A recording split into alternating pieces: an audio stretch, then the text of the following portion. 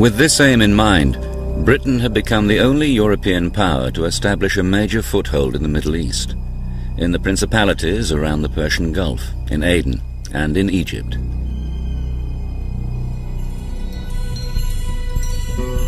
Britain had annexed Egypt from Turkey's Ottoman Empire in 1882, and by the time it was made a protectorate in 1914, Cairo had become the center of British power in the Middle East. The presence of imperial troops in the region was of vital strategic importance, for the Ottoman Empire under Sultan Muhammad V was in alliance with Britain's much-feared rival, Germany. Together with the Austro-Hungarian Empire, these countries made up the Central Powers, and pitted against them were the three allies, Britain, France, and Russia.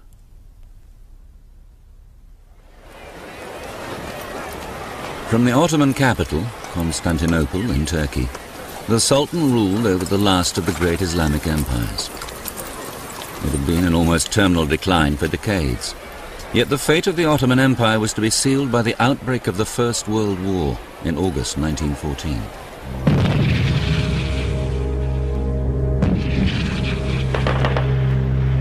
In Europe, Germany's rapid advance was halted by Britain and France along the Western Front. In the east, Russia's war against Germany and Austria-Hungary also reached deadlock. The powerful weapons of the industrial age were killing thousands of men in the trenches of every army. All of the leading powers expected the war to be over within a matter of months. So in that sense, all of them are surprised at the end of 1914, when not merely is the war going on, but it shows every sign of being likely to go on for a very long time. At that point, they began to think about new ways of winning the war. Britain's Prime Minister Asquith felt that with the stalemate in Europe, it was essential to widen the conflict. Together with Foreign Secretary Lord Grey, Minister for War Lord Kitchener, and the First Lord of the Admiralty Winston Churchill, they masterminded a complex strategy to undermine the Central Powers. This was a global war, and the British saw the Middle East very much in a global context. The traditional British preference for sideshows, as people unfavorably call it, the indirect strategy, the way of attacking the soft underbelly, as Churchill called it, of the enemy. And the soft underbelly was seen to be Turkey. Britain's secret plan involved on the one hand a military diversion, and on the other a devious use of diplomacy through bribery, subversion, and double-dealing. All these devices focused on the enemy's weakest link, Turkey's Ottoman Empire. Diplomacy in general has always had a secret dimension to it, but where discretion ends and conspiracy begins is an open question. But during the period up to and during the First World War, there was a particularly intense set of negotiations and discussions between the major imperial powers, between the French, the Russians, and the British in particular, cutting in the Italians as well, about what would they do when the war was over and when the Ottoman Empire broke up. The British government hoped that by striking a deal over the spoils of war, it would strengthen the alliance against the Central Powers. Italy's King Vittorio Emanuele was another target for bribery. Britain, France and Russia tried to tempt Italy, a pro-German state, to join the Allies. In April 1915, a secret treaty offered Italy a substantial bit of Ottoman real estate in Anatolia. It's another power coming into the equation and being offered territorial advancement which in normal circumstances would have been quite inconceivable. The bribe worked. Italy joined the Allies and declared war on the Central Powers in August 1915. Amongst the Allies, Russia had long sought access to the Mediterranean. In a secret treaty of March 1915, Britain and France offered what was to the Tsar a prize of vital geopolitical importance: Constantinople. It is their key outlet into the wider world and into the Mediterranean. And it is the one thing, of course, the British and the French have been attempting to prevent the Russians from achieving.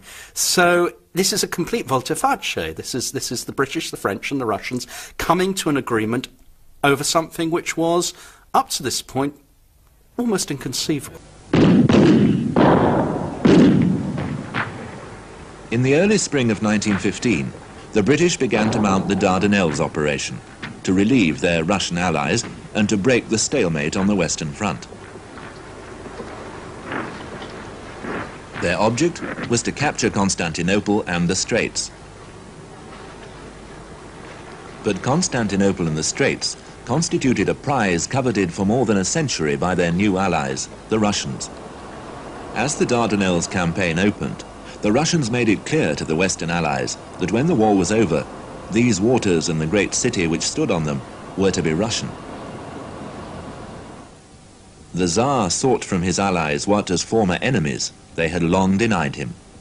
So what card did he play? This one.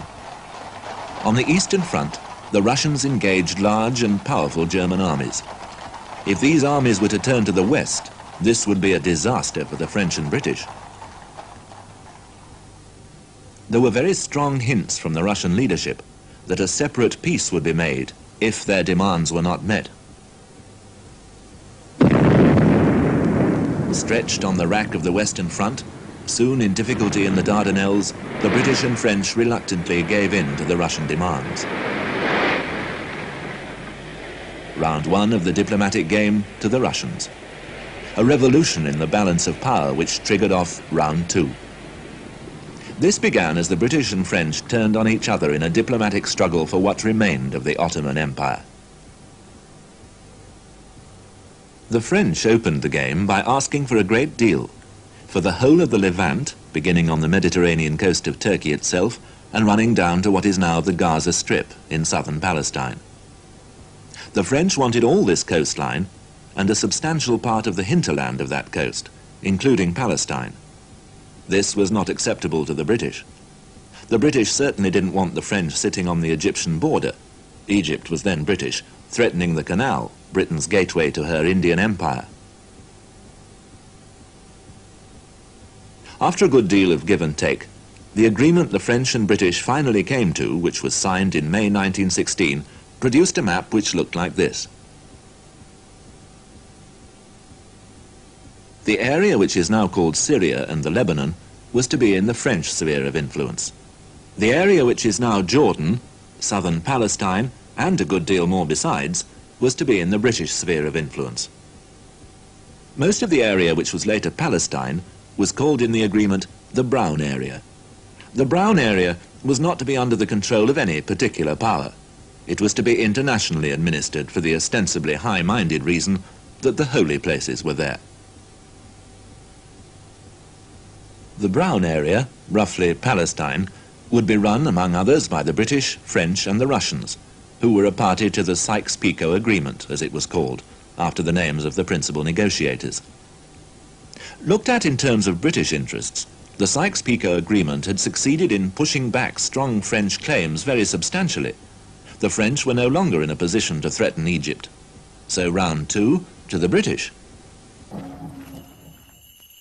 But Britain's strategy to undermine the enemy via the Ottoman Empire also required subversion. By using domestic opposition to weaken, maybe even destroy it, Britain exploited a new movement sweeping through the empire: nationalism. Nationalism, in the sense of believing that there are peoples with a clear cultural identity and that these people should live independent, that idea spread to the Middle East as to other parts of the world in the latter part of the 19th century. So you had the beginnings in the Ottoman Empire of a Turkish nationalism. This came to a head when the Young Turks took power in a coup in 1908 and started to impose their language and culture on the Arabs of the empire. But this only reawakened an interest amongst Arabs in their own heritage.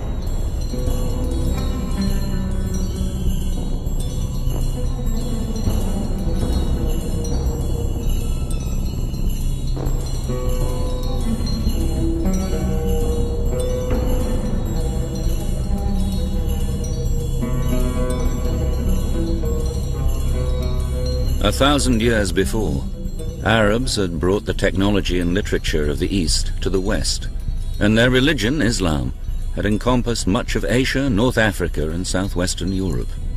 The idea of recovering that historic grandeur had remained in the consciousness of Arab intellectuals.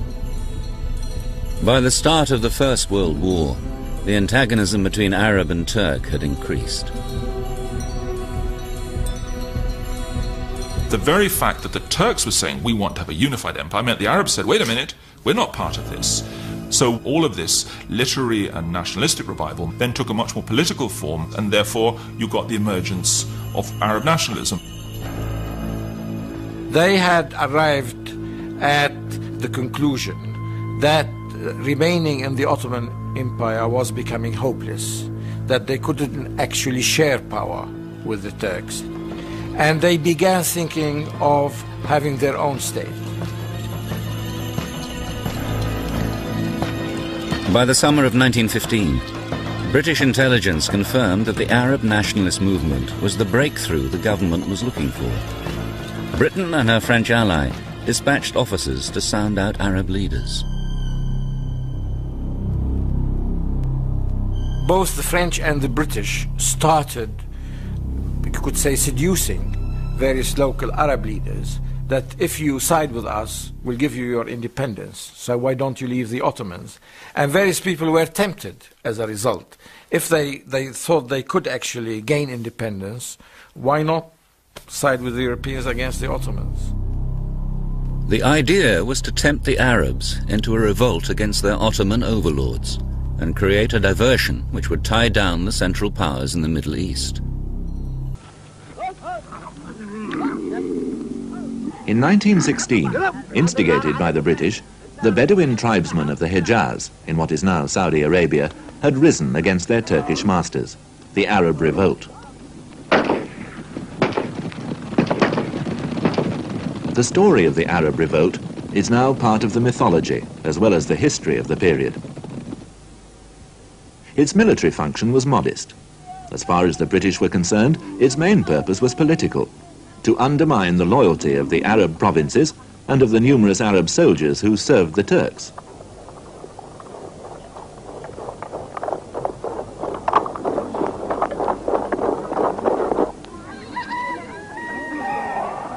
But the Arab Revolt had another purpose. It enabled the British to persuade the French to modify and soften their original extensive demands. In crude terms, the British were able to argue that they were taking territory from the French to reward the Arabs rather than to advantage themselves. But were the Arabs who were encouraged by the British to rise themselves deceived and misled? This is the heart of what became known as the Arab question. Certainly the Arabs were exposed to some grandiose rhetoric about restoring a great Arab nation, to hints about establishing an Arab caliphate to replace the Turks as leaders of the Muslim world. Many Arabs believed that the British also promised that Palestine would be part of an Arab state.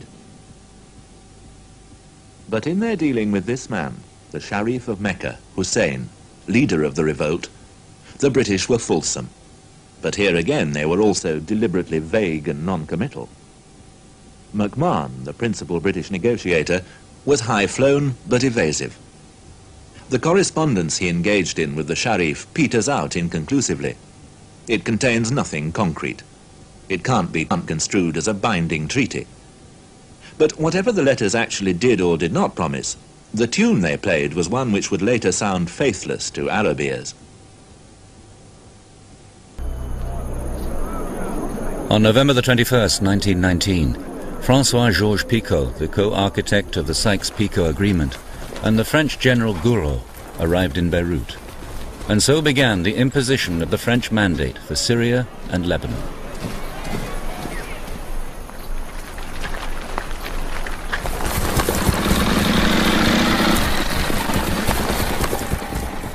The British forces, who had occupied the region since ousting the Ottoman Turks during the last months of the war, were handing over power to the French, thus fulfilling their wartime pledge.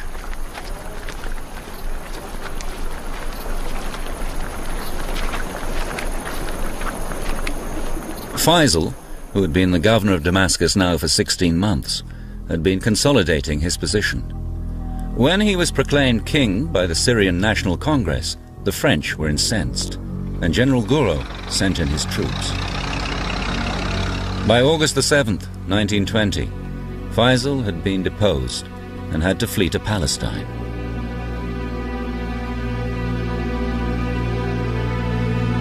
The promises to Sharif Hussein and Faisal of a single independent state were now a distant memory for the Europeans. The whole issue of spheres of influence meant that what was at first appeared to be a willingness to accept a single Arab state was in fact seriously diluted. And then on top of that, of course, the very fact of there being a French area and a British area meant that in effect this was the seed of partition. So you had both independence was denied, but also the unity of this area was denied.